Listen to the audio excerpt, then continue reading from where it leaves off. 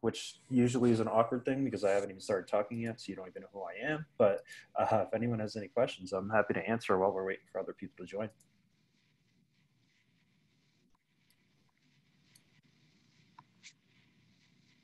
Polite Coloradoans. I'm from New York. People would be fighting over questions, right? But that's also why I moved to Colorado. So, yeah. I'm sure your presentation will drum up some. Yeah. Yes. I will go ahead and just say the introduction and then turn it over to you. Sure. Welcome everyone to our second West Slope Startup Week, which is now a month. We have over 70 sessions, all crafted by people in Colorado and along the Western Slope. So that'll be going every Tuesday and Thursday in July.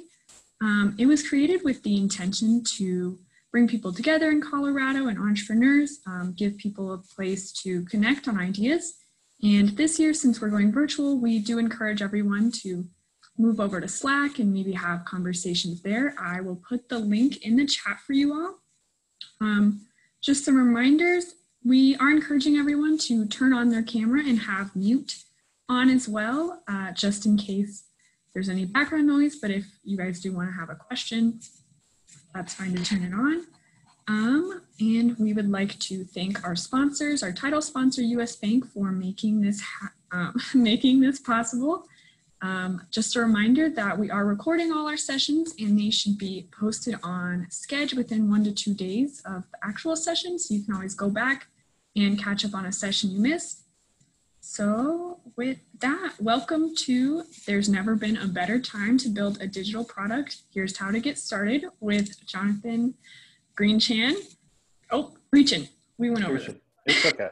I'm half Chinese and half Irish, so usually I tell people just start with Greechan and then we can go from there. Yeah, so. Okay, I will turn it over to him. All right, hey everybody. So let me see here. I'm gonna spotlight my video if you don't mind, Angelica. And what I'm also gonna do here is just share my screen. Let me just get this started. All right, share screen.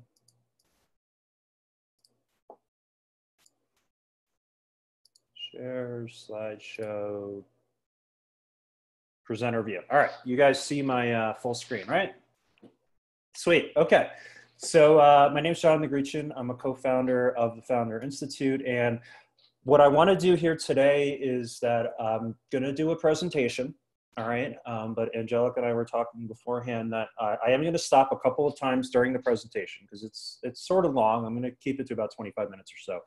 But I'm going to stop a couple of times during the presentation to get your questions. So if you have any questions, throw them into the chat and we can address them sort of during the presentation itself. But then afterwards, I want to go through a Q&A. If you have ideas for digital products that you want to share, I'm more than happy to give feedback on those. And I really want the majority of this event to be feedback. So FI is the world's largest pre-seed startup accelerator. We are based in Silicon Valley. The first 4 years of building this business, I was actually based out in Aspen. I left Aspen and moved out to Silicon Valley with my business partner out there for the last, for about 5 years or so. And then about a year ago, I moved back to Colorado and I'm currently living in Basalt. But in that time, we've expanded the Founder Institute to 75 countries, 190 cities. Our alumni have raised over $950 million and they're building a ton of really cool companies. So when I say a pre-seed startup accelerator, what that means is that we work with entrepreneurs and founders at a stage before they're ready to raise seed funding. So usually that means somebody who's before they've reached quote unquote traction or any kind of level of angel funding. And that's what we do at FI. And we did just open up our Denver program, which because of COVID is going to be virtual. You can learn more about that at fi.co/apply/Denver. But we are 11 years old now, and we were started in 2009. Actually, we were started in April of 2009. So if you look at this chart, we were basically started right at the bottom, right? And in some ways, what we're dealing with right now as an economy and as the world is similar to that. Okay. And just to be clear, I'm going to talk a lot today about, the optimistic parts of what we're going through, right? Obviously, a lot of people are losing their jobs. People are losing their lives. But if you do have a comfortable financial cushion, this really is a good time to build a business. There is a reason why, and this is one of the largest conferences, and it's out in San Francisco, called TechCrunch Disrupt. Is called the reason why it's called that is because entrepreneurs thrive in disruption. Okay, big companies, they thrive when things are steady and secure, and they can plan and they can build and they can invest in R&D and all of this stuff, right? But when the playing field is shifting constantly, when consumers have new problems that they didn't have before, right now all of us have new problems that we didn't have a couple of months ago, right? And problems that we had a couple of months ago, pre-COVID, pre-social unrest here in the United States, those problems are totally different now. And the big companies are never going to be fast enough to address those problems. And that's why entrepreneurs always thrive during times like this. Really, the odds have shifted in your favor. And this is one of the reasons why FI was started back in 2009 during the middle of the financial crisis. Was, we started off by throwing a ton of huge startup conferences, and people were giving us the space for free, right? People were willing to promote our event for free and free advertising and all this stuff if we just gave them a shout out on stage. When economic times are tough, the cost of business becomes very low because people are willing to sort of barter. Right? It's just hey, yeah, I can't pay you this for your advertising, but hey, I'm bringing 1,000 people here, so I'm going to talk about you at the event. And they're yeah, that's cool. Right? And same thing with all the venues that we got. The cost of business is doing low. If we tried to run one of those conferences in Silicon Valley, pre-COVID, so even in January or February of this year, it would have been $100,000 out of pocket, which was never going to happen. Right? Instead, it was $1,000 out of pocket. And those are the types of opportunities that people have during financial downturns like this. The other huge opportunity is the availability of talent is high. All right. I would venture to guess that there are people watching this today that have been laid off, and a lot of really good people have been laid off. They haven't been laid off because of, that they suck at their job. They've been laid off just because of what's going on in the world today. So, startups in general, especially tech and digital startups, have a great opportunity to bring in people that honestly they have no business having access to. All right. A lot of people from really big companies, and especially now in COVID, because people can work remotely, there's this huge talent base that's available out there. And a lot of them want to work on things that they're passionate about. Right. So this is a huge talent force that typically would not be available except for a time like this.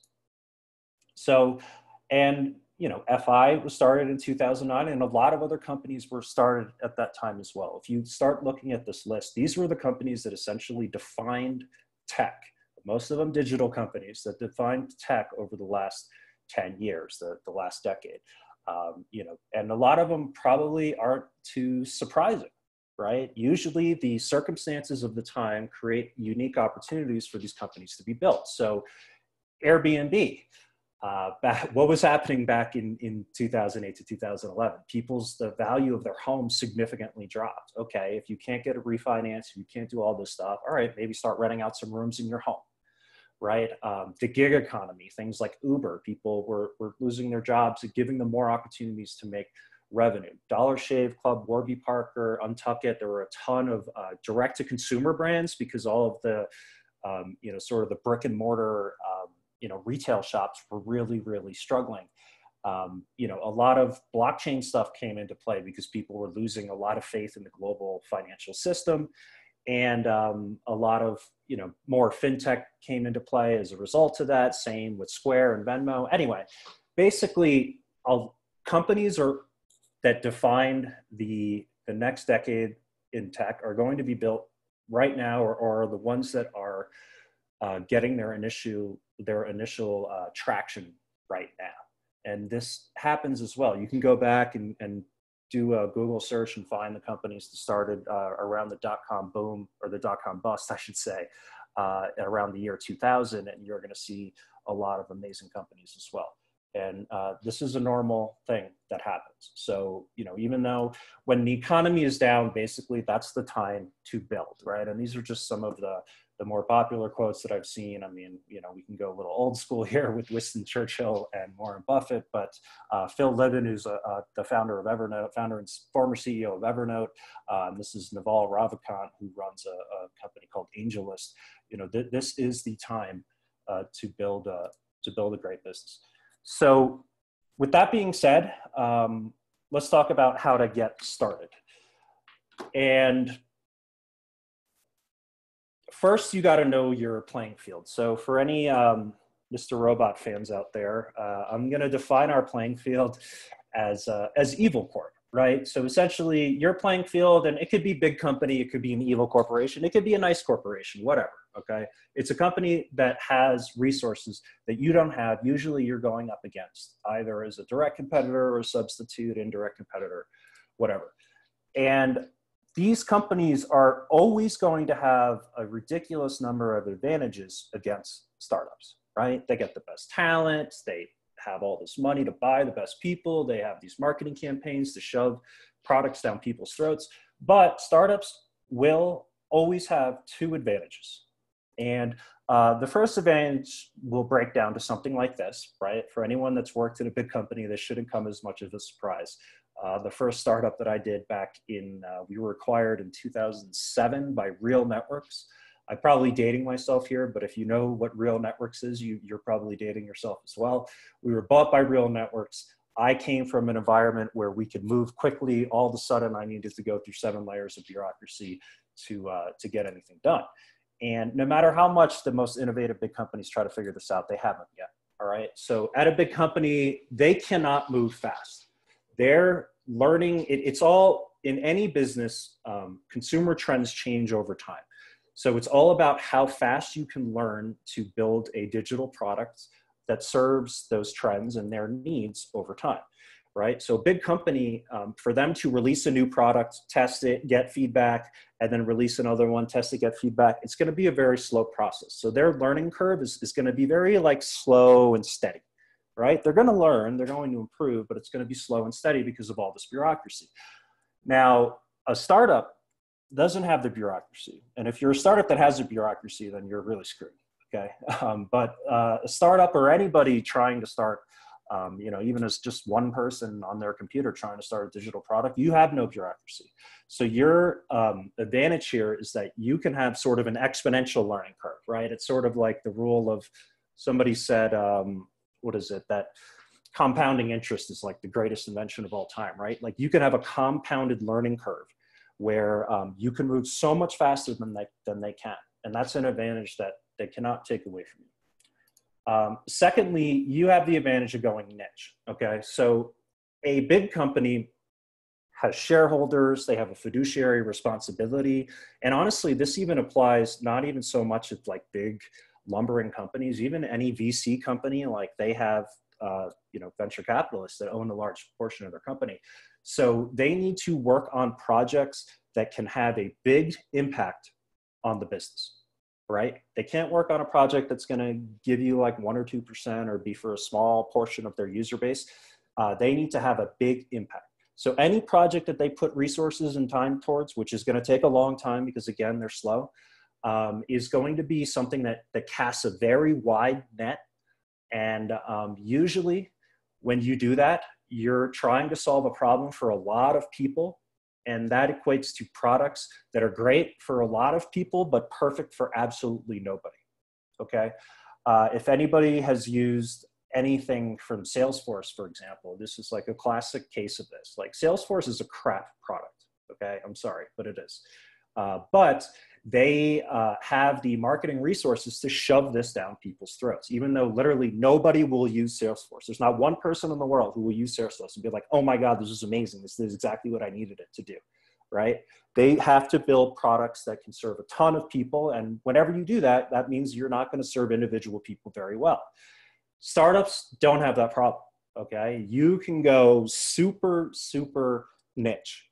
And this is what almost all the successful companies you'll see today, this is what they do. They start super, super niche. And then they serve a small audience with a perfect feature. And then the customers are so delighted by that then they share it with their friends, and then you get all these marketing benefits. Then you can grow exponentially from there by building a community. All right, so those are the only two advantages, honestly, the only two advantages that you have as a startup is your ability to be faster and your ability to serve a smaller target audience better. And there's one mistake that you can make that negates these two advantages, and that's a lack of focus, okay? If you're not focused, you're not going to be learning fast enough because you're going to be sort of overextending yourself, doing way too many things. So you're not going to be learning.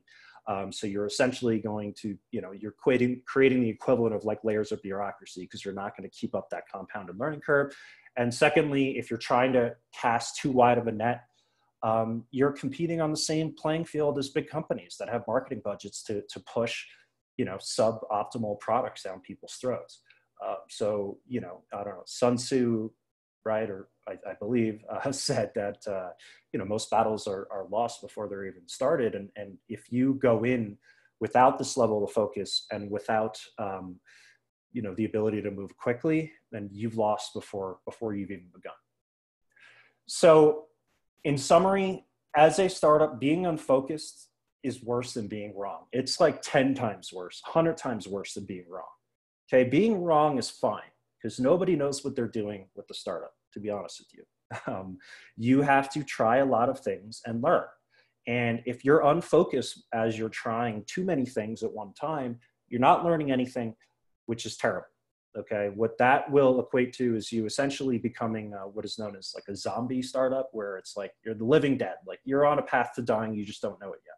All right, it's much better to be super focused and incredibly wrong than to be very unfocused and a little bit wrong in all these places and not learn anything. So I do realize that being focused is a pretty, sorry, I have allergies here.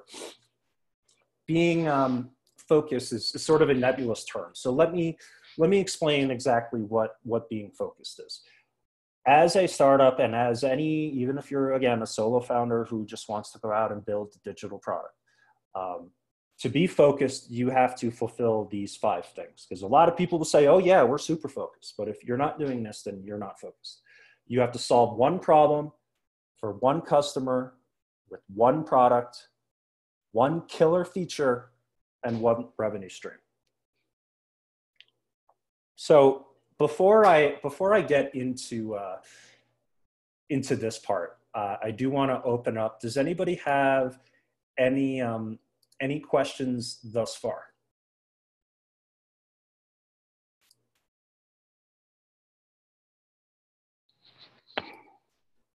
This is Ryan Anderson. You mentioned a conference at the beginning in Silicon Valley, TechCrunch Disrupt, I think it was. Can you just shed some more light on that conference? Oh, well, yeah, okay. So I was just saying that one of the biggest startup conferences in the world is called TechCrunch Disrupt, and it's called TechCrunch Disrupt because that's where startups can be successful. Is in a state of disruption, essentially, right? And this is that the name of the conference? Yes, TechCrunch Disrupt. Okay, thanks. That was it for me. Now, the conference that we were running at Founder Institute that helped us get started, that was sort of the kind of thing that, I mean, we left the conference business a long time ago, again, because it got too expensive, right?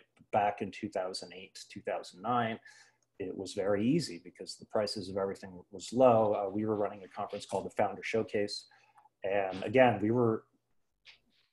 we had basically like zero costs for these conferences. We had Elon Musk was a keynote speaker for one of our conferences. And these are all things that we were able to do only because of the economic conditions at the time. Any other questions quickly before I get into the second part here? And as I said before, at the end of the presentation, I'd love to, again, just get more questions, but also I'd love to hear some people's ideas and give feedback. Anyone else want to jump in?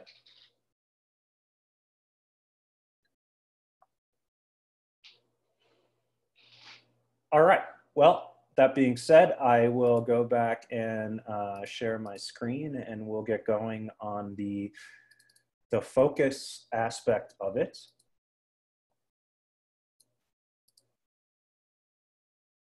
And all right, so here we are. Angelica, you can see this properly, right? Yes, it looks good. Cool. All right. So as an early stage startup, you have to solve one problem for one customer with one product, one killer feature, and one revenue stream. So the first thing that I want to mention here is, and this is just the way that most people's minds think when they want to start thinking about and just ideating on a digital product. They try to think of things that are like cool and nifty and futuristic and stuff like that. But honestly, at the end of the day, people don't buy products, they buy solutions to problems, okay? You have to start with a problem. And this is one of the biggest traps that we see startups have in the early stages, is that they have this idea for a product and they just start building it and adding all these features and all this stuff. And we look at it and we're just like, what problem are you solving exactly? Right? Because there's a million different products around the world. And just think about yourself as a consumer.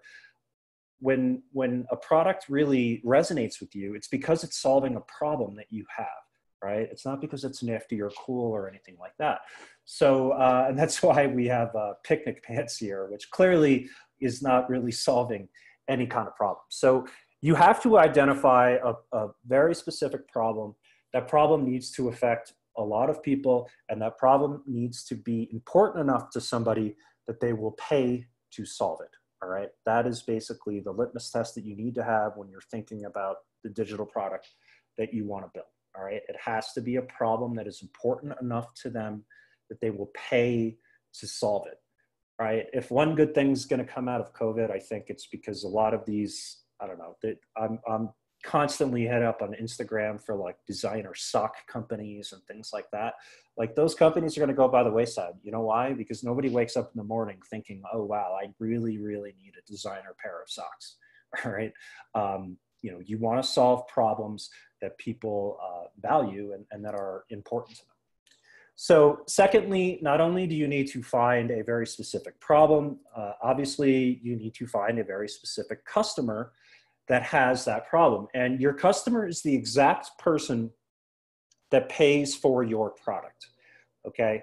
This is very commonly, it's a common mistake where people have what we call customer confusion. They'll say, okay, well, I'm building a marketplace for this, and they're focused on, not on the people that are paying, okay? If you have a marketplace and let's say you're selling, and we'll use a Colorado example here, let's say that you're selling used skis. It's a marketplace for people to sell used skis. I'm not saying that's a good idea, but just use that as an example. Your customer is not the people selling the used skis. Your customer is the people who pay, the people who are buying the used skis. Because if you can get those people, if you can build a whole community of people who are buying skis, it will be very easy to get the people to sell it to them, right? So your customer in any business is the person who pays you for the product. And in some cases, and the most common example here is like products for children, or even if you're working at a big company or something, you know, it's the people that directly influence the purchase of the product, right? So obviously a child's not going to buy the product, their parent's going to buy it, but the child's going to influence it. Same if like a lower level employee maybe doesn't have the authorization to purchase a B2B product, but they can influence that purchase decision. So you really have to also be specific. If you don't understand your customer well enough, you're not going to understand the problem. Don't ever go in with the conception that, okay, yeah, I'm going to sell my product to women, right? That's like half the planet. Similar speaking, when you are looking to build a B2B product, and let's say you're selling HR software, don't say, yo, yeah, I'm selling HR software to medium-sized companies. Like, no, you don't sell a company, right? It's not like a person. You always sell to a person. So you have to understand who that person is. So if, let's say you're trying to sell an HR software to a medium-sized business, your customer is not the medium-sized business. Your customer is actually maybe it's the middle manager in the business, right? That customer has their own KPIs that they're trying to hit to get a raise in their role. They have their own challenges and their own needs and all of that stuff, right? So you have to understand exactly who makes the decision to buy your product. Otherwise, how could you ever even come close to building the right product for them? And you have to start niche, okay? So as I said before, starting niche is incredibly important because if you don't do that, then you're competing against all of the big company marketing budgets. But every company that you look at that's big started niche, right? Amazon started with books. Facebook started in one dorm. The list goes on and on and on. Everybody always starts small and then they build organically from there. It's, I see it all the time where startups try to come right out of the bat, like right out of the gate, trying to, compete at a very high level and trying to say, oh yeah, this is like, who's your target audience? Or like anybody. Like, no, you're going to fail, right? You have to create pockets of customers. You have to create a community so that they can lower your cost of acquiring new customers through word of mouth, through referrals and things like that. So every smart company has started very, very niche and then expanded from there. So when I tell you to start niche and start small, that doesn't, I'm not trying to say, hey, like curb your aspirations or anything like that, right? Like you can still get super big like these companies are, two of the biggest companies in the world, but you just have to start very small. That's always how these companies start. Okay, so the third thing here, after you've solved one problem for one customer, now you need to solve it with the product. And one of the most common mistakes that I see is people come in with a lot of these phrases, okay? I'm going to create a family of products, a suite of products, a lifestyle brand, a brand of products. And there's a lot of different variations of this. If you ever hear any of these things coming out of your mouth, just stop. All right. Because it's hard enough to create one product that solves one problem for one customer. Don't try to do multiple at a time. And as you want to start building this product, this is super important. Okay. Do not build the product until you have validated the customer demand. I've seen way too many people waste money hiring, offshore developers to build, products that essentially, even if they're super successful, are going to become throwaway products anyway, and they're going to have to rebuild the whole business. You really should not worry about that kind of stuff in the beginning. When you're talking about digital products, you do not, the first thing you do is not build. Okay, so if you're not a developer, if you're not a programmer, this is not things you need to worry about in the very early stages. Those will be good problems to have. The way you should look at technology when you're starting to build a digital product is that's a way to automate things, automate processes that you have proven are important. Okay, because way too many people build all of these platforms, spend all this money building a product, building something to do all of these processes, and then no customers want it at all. And they've just literally flushed all their money down the toilet. So this is something that we very much preach at Founder Institute, and we have portfolio companies that have generated a large amount of revenue. So 30,000 plus mailing lists, 10,000 MRR. MRR means a monthly recurring revenue. They've done all of these different things literally without writing a single line of code. Now, look, obviously, after that, these are a means to get to an end. So you can do a lot of these things, which then can allow you to recruit the right people. It can allow you to raise angel funding. It can allow you to do different things to bring the company to the next level. But in the beginning, you want to do these things that don't scale, which is one of the terms for it. And you really just want to validate the business before you go out and start investing all of this time and money into actually building it. So one of the companies that I think does it or did it really well, and this is what's known as the concierge MVP. An MVP is a minimum viable product. So it's basically the first product that you're going to put out, is a company called ZeroCater. And what they did, this was a company that essentially like office managers at small, medium-sized businesses would use to get lunch for their employees, right? And it was started by somebody who was an early employee at a startup in Silicon Valley. And because he was an early employee, he was in charge of getting lunch for everybody. So he started seeing this problem. He started creating a spreadsheet to track all the different restaurants and stuff. And he started understanding, okay, not only do I have to do it under a budget, but I need variation because people start getting mad if I just am getting, Indian food every day or whatever. He actually operated this business for 18 months, quit his job, was making a good amount of revenue and raised $1.5 million literally by doing it in a spreadsheet. Okay. He had a landing page, and this landing page right here is anything that you can build using, paying a $10 a month subscription with no code on I don't know what he used back then. I'm not sure if Squarespace was around back then, but he probably used WordPress or something like that. There's a lot of tools, and he literally would people would fill out a form about, okay, dietary restrictions, location, type of how many people, all this kind of stuff. And he would track in a spreadsheet saying, okay, all right, I have all of these businesses and I have all these restaurants. And then he started working with the restaurants and saying, hey, if I bring you new businesses, will you cut me a really big discount? And then he took a portion of that discount and voila, now he's got a profitable business, right? He literally was just doing this through a spreadsheet.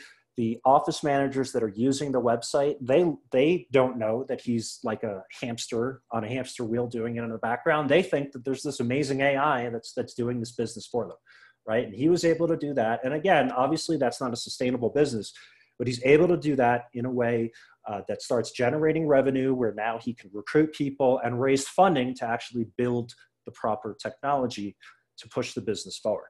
Right. And me, I have a large background in product management. The thing that I loved most about this is not only was he doing all of that and generating that revenue, he essentially was building the spec for the technology that was needed, right? Because he was doing it all manually. So he knew exactly the tech that he needed to build when he was able to build it because he was doing it all manually, like a hamster on a hamster wheel on his own. So the second method you can do it without building and spending a lot of money. And I'm going to use an example here of Sprig. So Sprig was founded by a guy named Gagan Biani. He's an alumni of Founder Institute. Before he did Sprig, he started a company called Udemy, which some of you may know. But Sprig was a company that wanted to deliver food to you within 15 minutes in San Francisco. Okay, so instead of trying to go out and start a kitchen and build all this AI, this predictive thing and tracking and all this kind of stuff, he literally just found some people on Craigslist, found some chefs, found some drivers for a weekend. He used Eventbrite as his, kind of e-commerce solution. So people could order Eventbrite, and, Eventbrite's for selling tickets to events, but instead of like a VIP ticket and a general admission or whatever, he would have, okay, do you want the chicken meal or do you want the veggie meal or do you want the Indian meal or whatever? So he cobbled together all this stuff, and they were literally in an apartment in San Francisco on a Settlers of Catan board, managing out how all of their drivers were going around the city to make sure that people got their food in 15 minutes. Okay, literally zero code to validate and prove out this model. He ended up raising about 60, something like that, $1 million from top VCs and angels. Now the company did go bust, but almost every food delivery company went bust in San Francisco. But it's a super interesting way that he got it started. And this is somebody that built a $2 billion business, right? So even he knew that to get it started, you really just have to start super, super simple and then scale it out from there. And then a corollary to this is the no-code MVP. So I listed some resources on here. These are all solutions that people can use to start building digital products without any code. All right. Some of them are free. Some of them are paid. Even the ones that are paid are going to have pretty liberal, like free plans. So you can play around with them and really see if it's what you want. And even when they are paid, honestly, they're not going to be very expensive.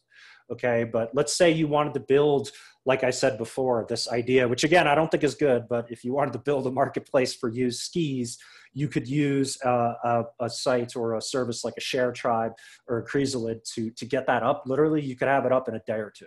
Right? Zero code. So there's a ton of resources out there. And I recommend you look at something like nocode.tech. Even if you just Googled like no code solution for X and X being like the type of business that you wanted to run. Like, let's say you wanted to build something like an Airbnb, like Google no code solution for Airbnb. Like, you're probably going to start getting some results of different resources that may be helpful for you if that's the kind of business that you want to run. All right. So there is a huge movement around this no code stuff. And again, you can get started right away and start validating these things before, maybe you quit your job or before you start sinking a lot of money into a tech solution, building a product that you're not sure anybody's even going to want. So the last method that you can do is to build an audience. And this is something I really am a proponent of, especially for consumer products. All right. So let's say that you want to build like an app for runners or something. The hardest part about building that app, you can have the best programmers in the world, the best technology, all the stuff. The hardest challenge that you're going to have in that app is getting customers. Okay. It's user acquisition. So start a meetup group for runners in your city. Then start to get other people in other cities to become leaders of that meetup group. Start building an audience first. That gives you two distinct advantages. Number one, you have an audience of people to tell you what they want, so they can help you decide on how to build the product. And number two, you have people to give you honest feedback when you start to come up with some of these first versions. And number three, when you finally do have a good version of the product, you have your initial customer list. All right. Same goes for Facebook groups. Same goes, like MailChimp is where, again, you could create a newsletter or a blog type community, podcasting, webinars. There's a lot of different ways that you can start to build the community first before you build a product. Because believe me, one of the biggest misconceptions that I see with founders building consumer products is that they think that the best product wins. So they focus all of their time on building an amazing product. And I hate to say it, but the best product does not always win. Okay. That's why Salesforces and a lot of these businesses are around. It's because they have the marketing budgets to drown everybody else out. Right. So again, user acquisition for any consumer startup is going to be your biggest concern. So if that's the case, you might as well start building the community first and see if it's even worth it. Okay, so last two here, and I'm going to go quickly through these, and then I'll get to some of your questions. So you need to have one killer feature on your product. Don't try to add features, all right? Because again, simplicity wins here. It's a very common misconception that consumers want choice. And this is a screenshot from like Dell website or something, and each of these drop downs have like 10 different options. So I don't know what the permutation is here, but there's a ridiculous number of options on this page, right? Consumers want freedom of choice. Here's Apple. Okay, you want number one, number two, or number three, right? This is what consumers want. Choice can stress people out. People want freedom from choice. When they think about a problem that they have in the morning, like what, hopefully is a problem that you're trying to solve, they're not thinking, oh, I needed to do this, and this. It's literally just like, I just need something to do this, right? And that is what you need to focus on figuring out is that one thing.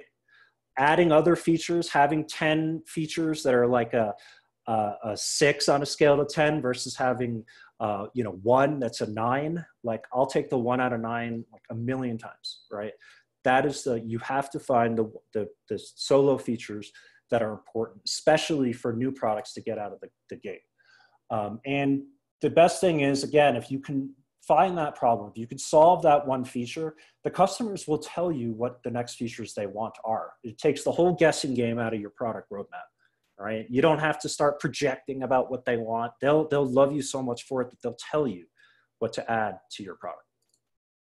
All right, and then finally, you need to have a revenue stream, okay? The most common thing that people will say is they'll bring up a Twitter or a Google or something like that and say, oh, well, they started with no revenue stream. Yes, that's true. But, Brad Duke also won $220 million, right? You're basically, if you start without having a revenue stream and without having any plan to get a revenue stream, you're basically just trying to cash in a lottery ticket. All right. Yeah, it does happen. That doesn't mean it's a good strategy. Now, and let me be clear here. For a lot of the earliest stage products, first versions, yeah, you're not going to have a revenue stream, okay? but you need to have a very clear revenue stream in mind when you start getting into a business, because it just may not be a good business because there's no revenue stream. All right. That's the case for a lot of businesses. There's a lot of great products that are not built because there's no way to make money off them. And what I will also say is that don't go in thinking that advertising is going to be your revenue stream. If you think that advertising is going to be your revenue stream, then you're basically saying, okay, I'm going to be one of these companies. Okay. Because at a $5 CPM, which is a decent, it's obviously I'm rounding here, but $5 is cost per thousand generally for advertising. Do the math. That means that you need to generate 1 million views to make $5,000. Okay. That's a lot of people and not a lot of money, because you got to pay people, you got taxes, you got infrastructure costs, hosting, all this stuff, right? So yeah, just know that if you think that advertising is going to be your revenue stream, then there's only one way you can go, and that is to shoot for the moon and to bank on the fact that you're going to be driving tens, hundreds of millions of users to your site per month.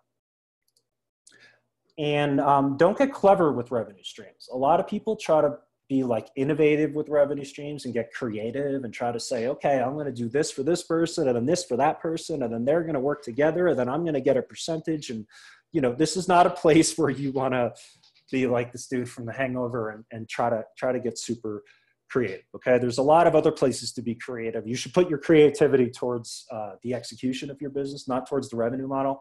The best revenue models are simple. Okay. The best revenue model is you give me a product, I give you money. And the extension of that is that we continue to do that, and we agree to continue doing that on a monthly basis, which is essentially a subscription, right? That's the best revenue model. And that's the type of revenue model that you should strive for, especially in the early stages of your business. Okay, so in summary, you got to solve one problem for one customer, one product, one killer feature, and one revenue stream. And I like to sum it all up by just saying, as a startup, it's all about prioritization. Okay, that's all it is, because you have a limited amount of resources, and every minute spent on A that's not spent on B, when A is a waste of time, means that you're essentially your runway of time before you run out of money and have to quit the company is getting shorter and shorter and shorter. So this framework here is supposed to help you properly figure out that prioritization so that you don't run out of money. Okay. Thanks everyone. And as I said, we are enrolling in Founder Institute Denver, and you can learn more about that at fi.co/apply/Denver.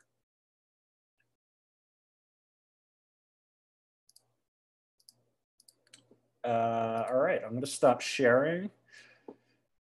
Cool. So I do have, let me bring up here I have a little worksheet. Can you guys hear me all right? Yeah? Okay.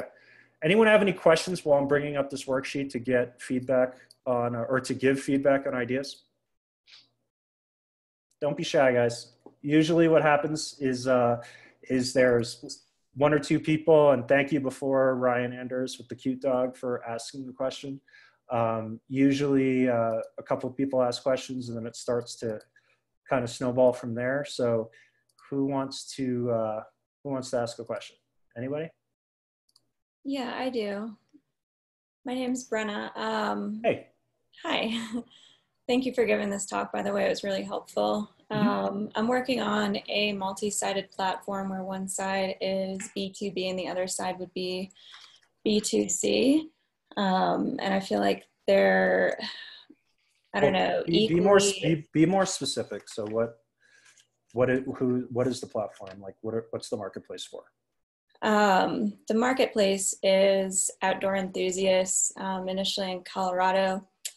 And the other side of that would be nature professionals. So land managers, wildlife managers. So are they paying those professionals for experiences? Sorry, say that again? Are they paying them, like who's paying who and for what? So the nature professionals would be paying for access to connect with the public that's using their lands. and or for the data that the public produces based off their use of the public lands.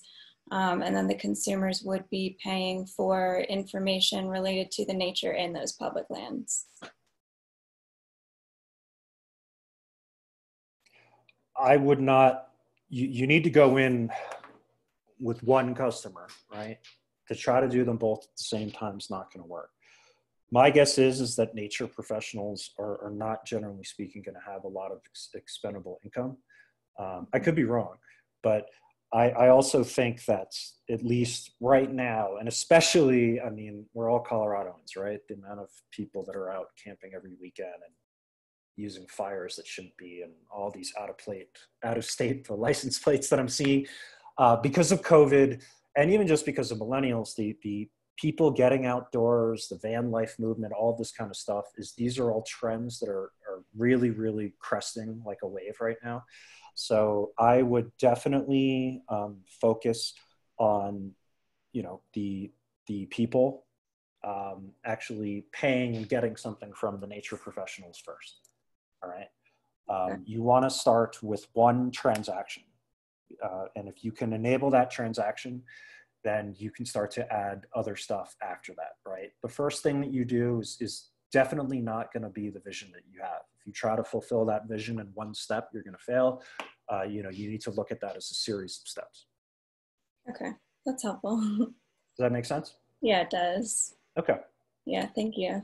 Yeah, no problem. Does anyone else have questions? I had a question. Hey. Hi. So we do business to business services, so virtual assistants and that kind of a thing, website support, e-commerce support, that type of a thing. So our original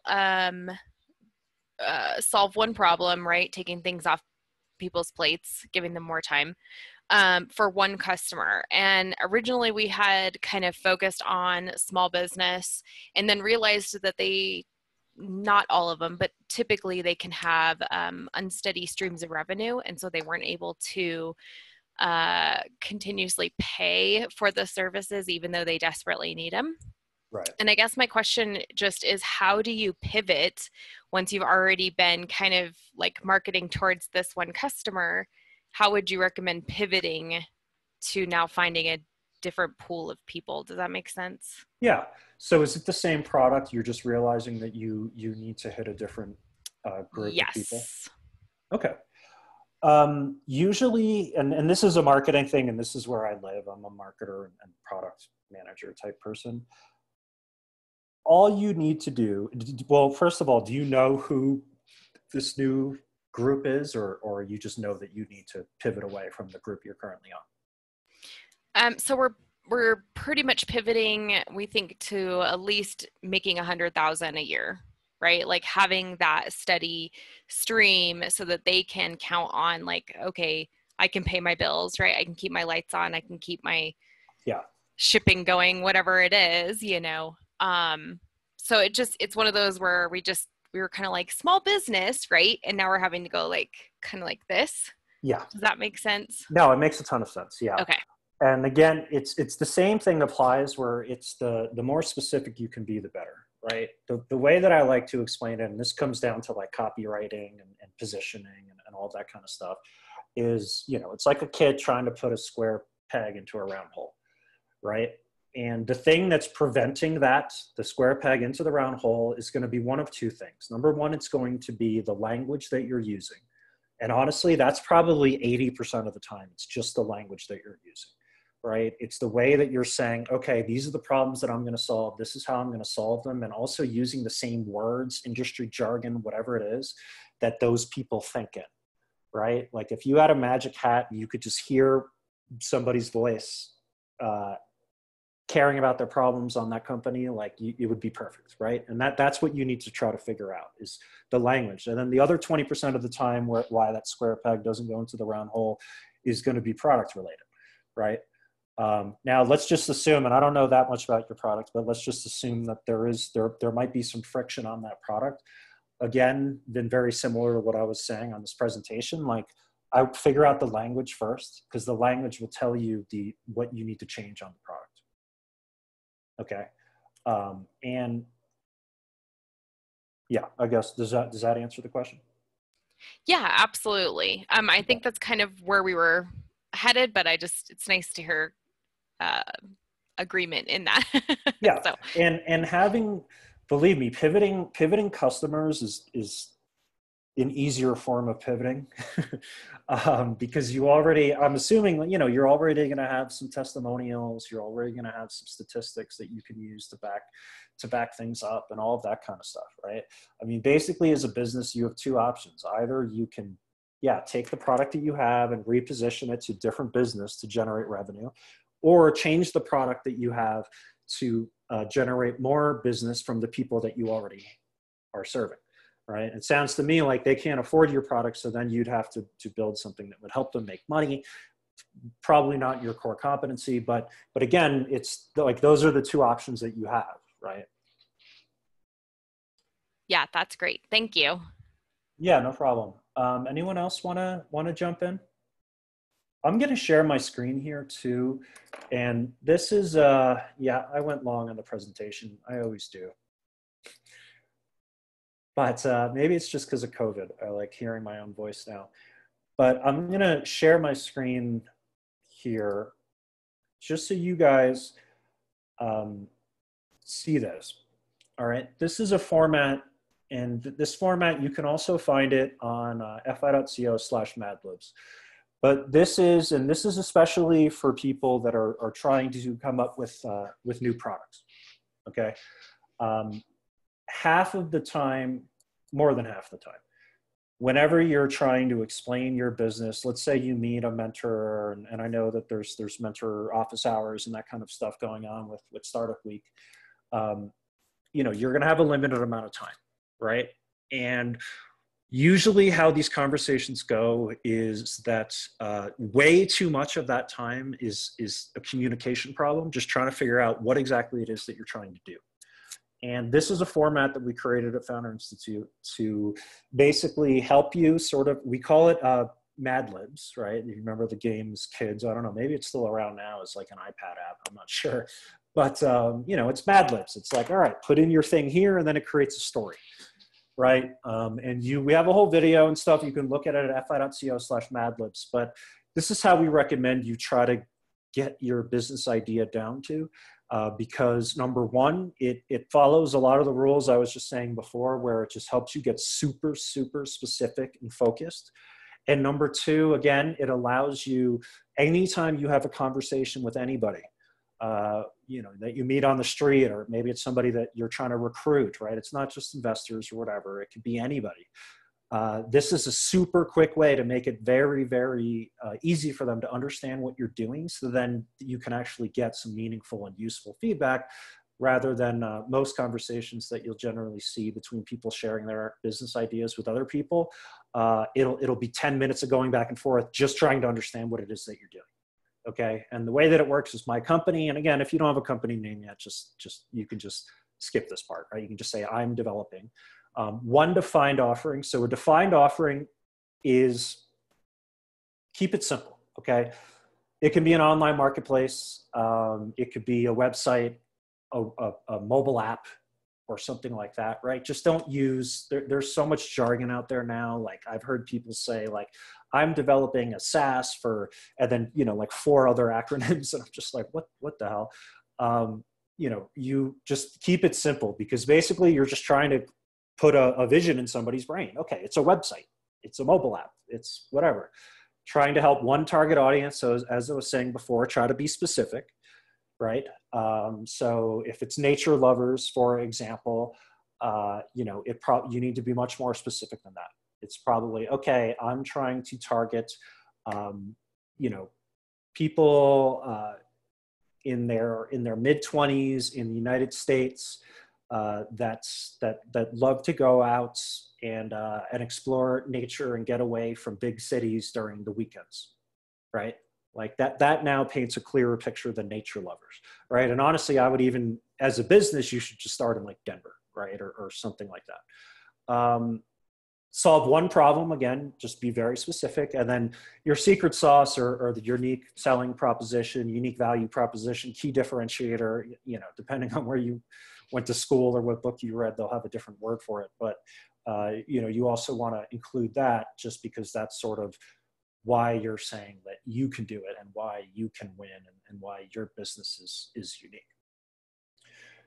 So anybody on the line, again, I know I brought this up a little bit too late, but my email, by the way, is j@fi.co, okay? Anybody wants to connect with me, additional questions that you didn't think of today, advice, if you wanna share this with me, I'm happy to look at it. Again, I guess it's technically the second shortest email address in the world. It's just J as in Jonathan at fi as in founderinstitute.co. But yeah, I think we have another minute or two if anybody else has questions here.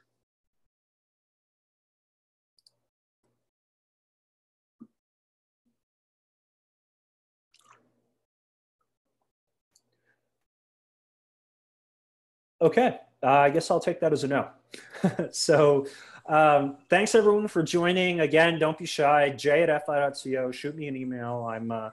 I live out here in Basalt now, and I travel around Colorado a lot. My wife works in healthcare, and she travels a decent amount around the Western Slope and also around Boulder and Greeley and other parts of the Eastern state. But yeah, don't be shy. Reach out at j@fi.co, and I hope this was helpful for everybody.